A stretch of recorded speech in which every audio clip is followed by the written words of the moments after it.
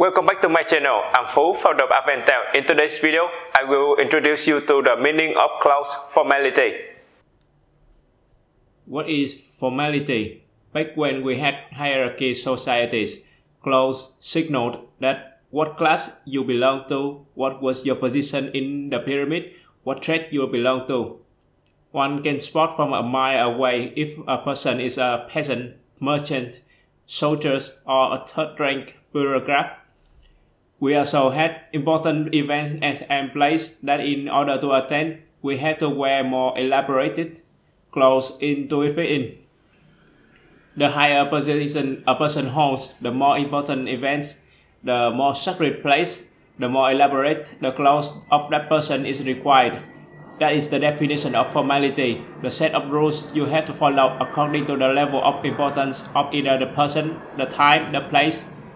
Now the world is flat, everyone is equal before the law, but formality still hold for the time, the place, and your position in the pyramid, whatever that pyramid is. Why care about formality? Human society is an ordered society. We place higher and lower value for time, place, position. Only when we know our place in the society can we contribute to it, benefit from it, and may climb up the social pyramid when time comes.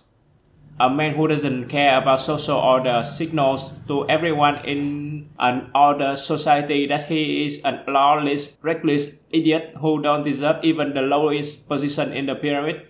In order to respect social order, you are required to respect the rules, behaviors, etiquette, and yes, clause formality. Which system of menswear formality?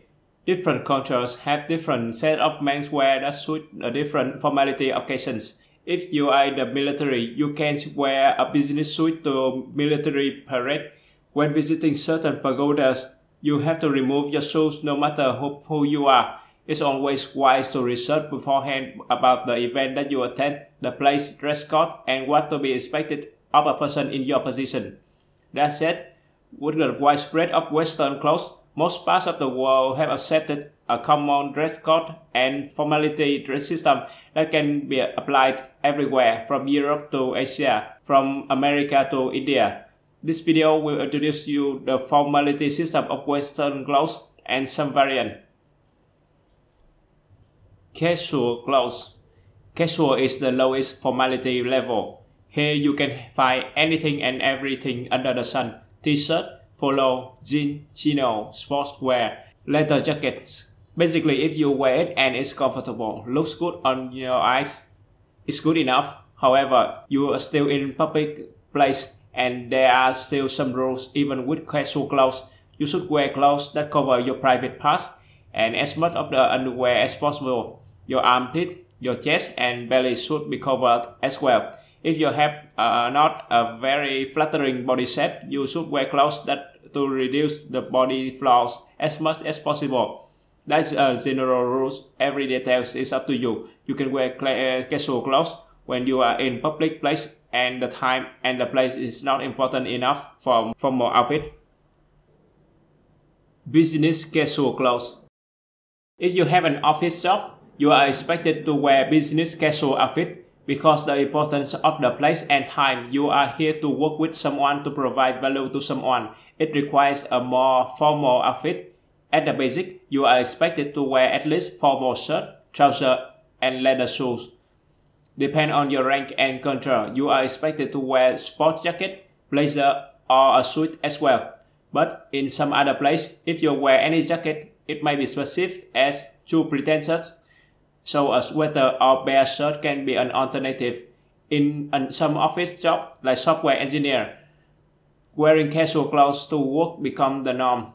But if you wear business casual, the more power to you. When you are properly dressed, everyone will know that you respect your work, the time, and will get the job done. That can be more important than getting the job done itself. Formal clothes.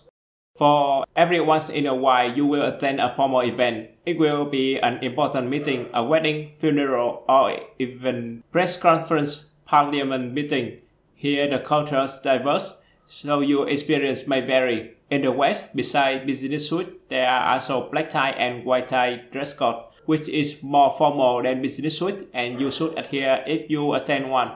In other Western influenced places, the business suit is as formal as it gets.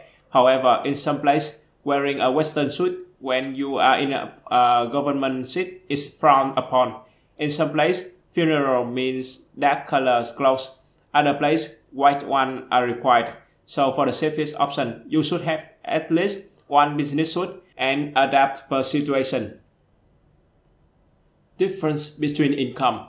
With all those rules, not everyone can always adhere to them. People have various income levels when they can't follow a dress code simply because that is not affordable to them. That's okay.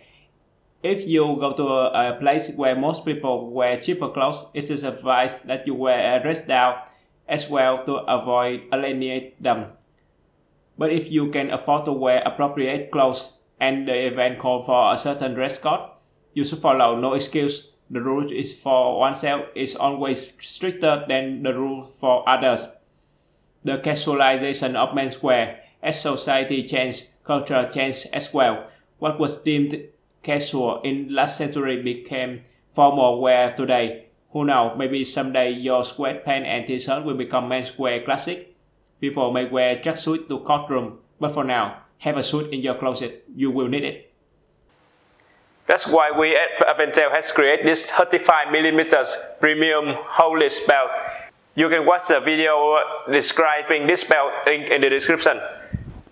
The belt is available in dozens of color, link in the description. Have a nice day and see you in the next video.